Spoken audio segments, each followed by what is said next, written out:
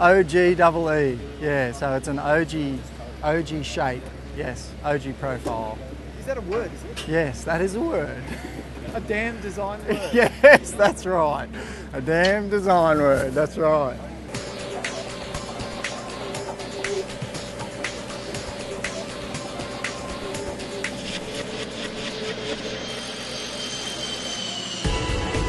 Today we're doing our fourth ogee crest pour. We're using a roller screed just to achieve that ogee crest curved profile down here, which means that we're kibbling in some low slump concrete on that steep section towards the downstream there, and we're also pumping in some mass filled higher slump concrete up towards the upstream side of that crest. Once that concrete's in place, we then use the roller screed that travels up from the downstream side up across the crest and forms that curved profile there that we're looking for. The ogee shape is derived to maximise discharge potential.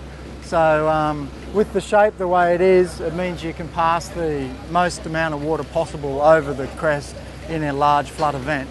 You know, if you went with a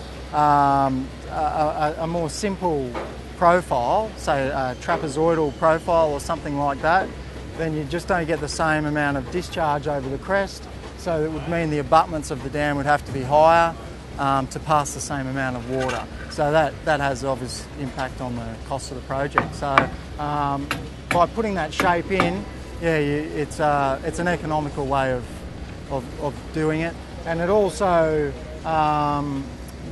if you go with a more simplified shape, you also get negative pressures and stuff in the crest, so there's other drivers there as well.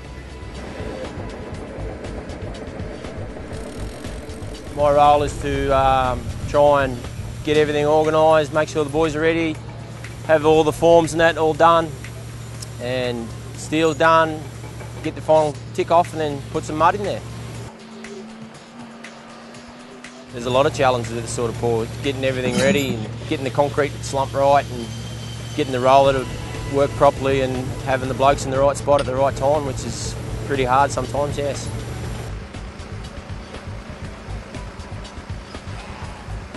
There's two winches attached, and the roller spins backwards as it's pulled up that curved profile. So we got those edge forms fabricated, custom fabricated out of steel. This is conventional concrete, and there's also steel reinforcement. You can probably see under the kibble over there, there's steel reinforcing bars in this concrete, and it's just your standard conventional concrete that you'd normally see in typical buildings and other things like that, 32 MPa.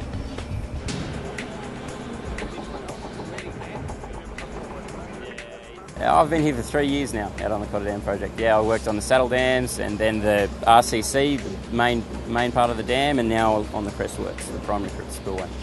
It's been great, you know, varied experience, and it's been interesting. Get to do a lot of things you probably wouldn't normally do on a construction job. And yeah, this, like you say, it's like the icing on the cake. It's class 1 finish, this concrete, which is the highest class of finish. And it's good, yeah, it's good to get it right and get some good results.